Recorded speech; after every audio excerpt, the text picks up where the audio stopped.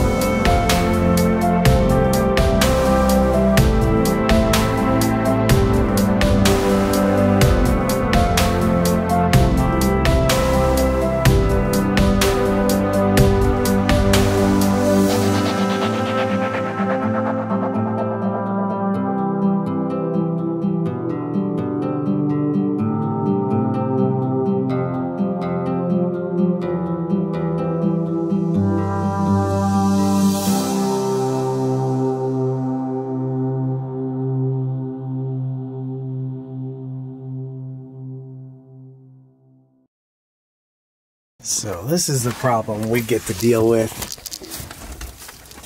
on a regular basis. This is an empty battery, if this charge controller is to be believed. So we have 200 amp hours of battery storage here and not a single bit. Right now we have all loads turned off, so the inverter's turned off, master switch here is turned off, and it says it's sitting at 11 amp hours capacity just by reading the battery. I'm not sure anyone can actually see that. So it says it's at 11 amp hours. No load on the battery. 12.4 volts is what the battery's reading at. Now, it wants to claim that it's at 64%, 65% now of battery capacity. The problem is it measures the capacity of the battery based on voltage, which isn't the best thing. So what I'm trying to do is trying to see if that goes up to 100%. I want to see if it switches charging modes.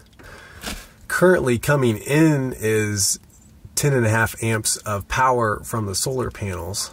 So that means if you charge it for 1 hour at that rate, you get 10 amp hours worth of battery.